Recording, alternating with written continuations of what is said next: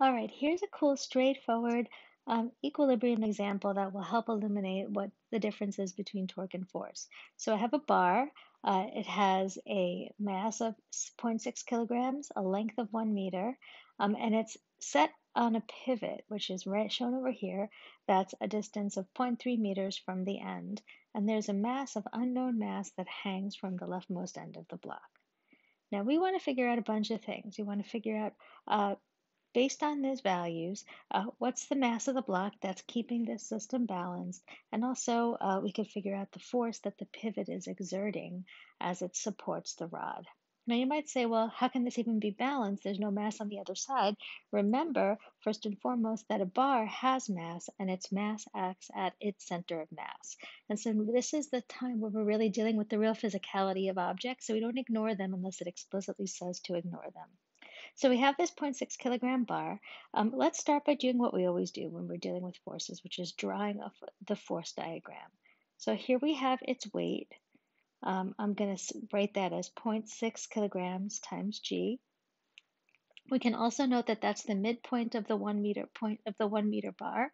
So this distance from the pivot to that point is going to be 0.2 meters because d is given as 0.3 meters, and together they make up half of the bar. And then we have the weight of this mass here. I'm just going to call it mg because we don't know what that is.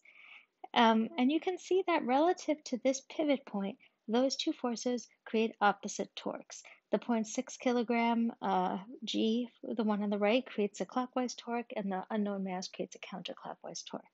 Now there is one more force acting. I'm going to draw it in a different color. I'll draw it in red. And that's the force of the pivot, the support force. I'll call it a normal force. That's just supporting the rod. And we don't know what that is, but it's there and it's important that we note it.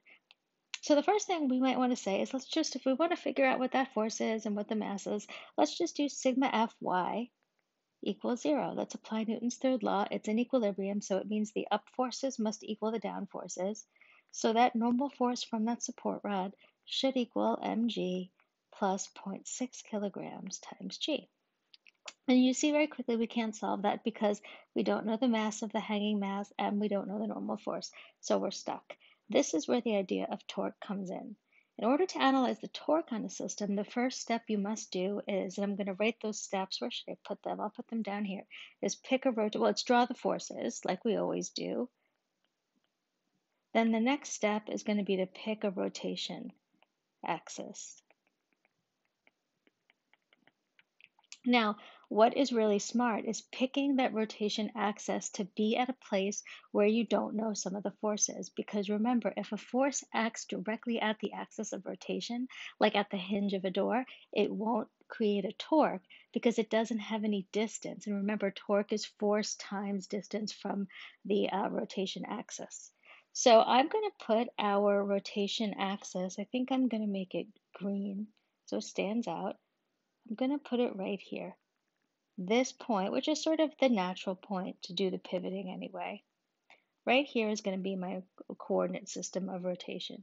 And so you could see that the normal force provides no torque because it has no r, it has no distance, it's at the axis of rotation. So I've eliminated that from my equation, which is great. Now we can also see that the other two forces torque around that pivot point. So let's start with the fact that the sum of all of our torques, sigma tau, equals 0. And what that means is that the clockwise torques must equal the counterclockwise torques. And remember, torque is equal to F perpendicular times R, or R perpendicular times F, or R cross F. In this case, everything's mutually perpendicular, so we just have to multiply.